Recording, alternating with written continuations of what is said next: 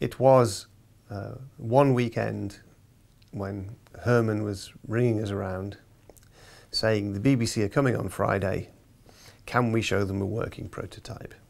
And we hadn't built anything at that point. In fact, we just had paper sketches which had not been really detailed to the accuracy required to build them.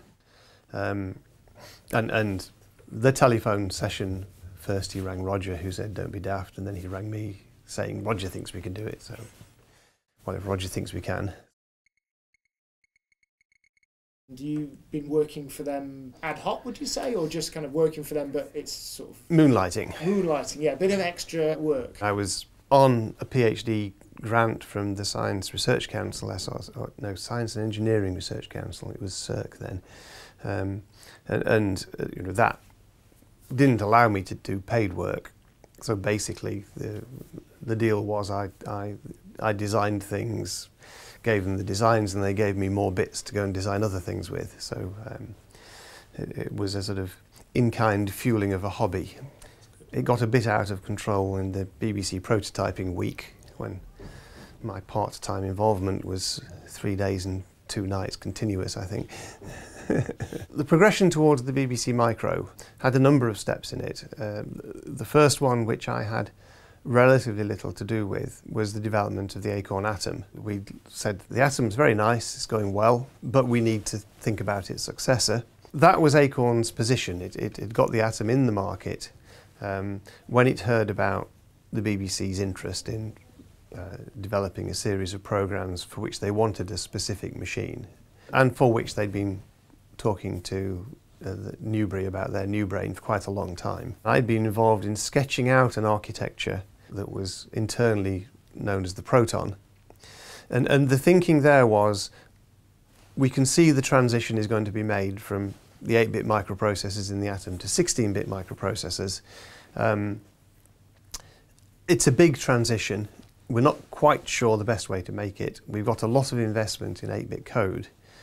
How can we exploit that investment whilst getting into the 16-bit market? And so what we had sketched on the table was that it was effectively a dual processor system, where the main processor was the new 16-bit as yet unspecified, but all the I/O work, all the real-time work was done by a 6502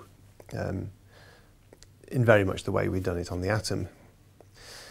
When we heard about the BBC's interests and understood what they were looking for, then this machine was sort of pulled off the drawing board, and given the cost point they were aiming at, it was clear that what we had to do was take the second processor off the standard machine. We kept it on as a potential upgrade, which turned out to be actually very useful. But the front end of the Proton is the thing that through a little bit of rework became the BBC Micro. The BBC had some very competent people in their research department thinking about, well, in particular, of course, what they wanted to use this machine to illustrate on the programme. There's a very important educational element of learning how to program these computers. First of all, it's fun, and people enjoy it. So the machine had to do a set of things that would feature in the programme. But they also were quite particular about the programming language, and BBC Basic emerged as a compromise between Roger's experience of building basics for earlier Acorn machines and the BBC's requirement for a language which was really rather nicer and cleaner than a standard Basic. In terms of hardware, the BBC Micro was quite recognisable as the Proton. There were some features added that the BBC wanted that weren't in the original Proton spec. So, for instance, the teletext mode was not there in the Proton. Things such as speech generation. As an optional upgrade to your BBC Micro, you could plug in a couple of linear predictive coding speech chips that would give you a reasonably faithful reproduction of Kenneth Kendall, I think, was the voice that was captured for that particular piece of hardware. I must thank Computerphile. And the BBC also had some fairly interesting ideas about peripherals. So they came into this discussion thinking what they wanted was a Z80 running CPM, and what we offered them was a 6502 running a proprietary operating system. But we also offered them the option of adding the Z80 as a second processor running CPM, so we could kind of deliver on their requirement at considerable extra cost. A lot of the good features of the BBC Micro were a result of a very constructive dialogue between the BBC and Acorn. It was a creative tension. I mean, it wasn't always easy. We didn't like everything they wanted, but they were willing to negotiate, as were we. So nobody went into this being unreasonable about it. They were. On the hardware side, for example, one of the things that they were quite firm about early on was that they didn't want the machine to have a switch mode power supply. Switch mode power supplies operate at radio frequencies. They thought the radio spectrum was their territory. They didn't like equipment that created interference in their spectrum. And so the first BBC Micros that we sold had linear power supplies. This turned out to be a very bad idea because of the physical size constraints in the case. Building a linear supply to fit in the available space was essentially impossible. I mean, we had toroidal transformers and we made them as efficient as possible, but they still overheated and occasionally caught fire. But it was only after we'd been in production for a few months that we went back to the BBC and said, look, we really can't get this supply to work with the reliability we need. Let's go and look at a switch supply. And we got a switch supply that fitted in the same form factor designed by Aztec in Hong Kong. A couple of years ago, I went to a retro computer meeting near Huddersfield. And I went into a room with more BBC Micros than I'd seen in a single room for a very long time. And I was asking the people what they needed to do to keep the Micros running. And basically the answer was, you have to replace the capacitors in the power supply, but everything else still works. The capacitors in these Aztec switch mode supplies dried out after 30 years. I thought that was a reasonable reliability record, yes. The design was quite aggressive. It was based on the machine I built at home, so one of the key principles was that there was a single block of memory and the processor and the display system shared access to this. I'd had this running at home with a 2 megahertz memory with 1 megahertz for the processor and 1 for the display.